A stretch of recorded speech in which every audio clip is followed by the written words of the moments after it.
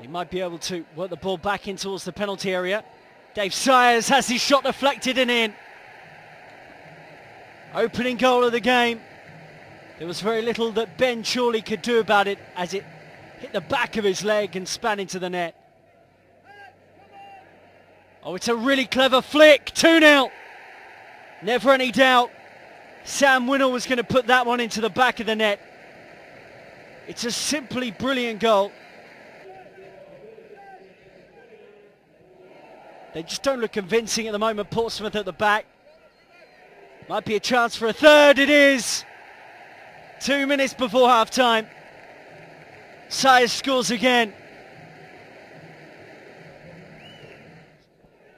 Swept into the area and steered into the net.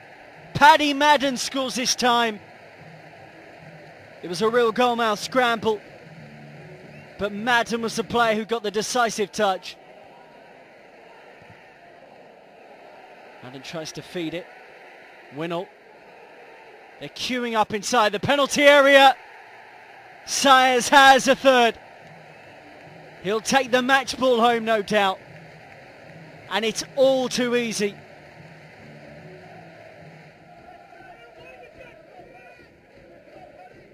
It's a great ball in, and Drennan's underneath it, and he scores.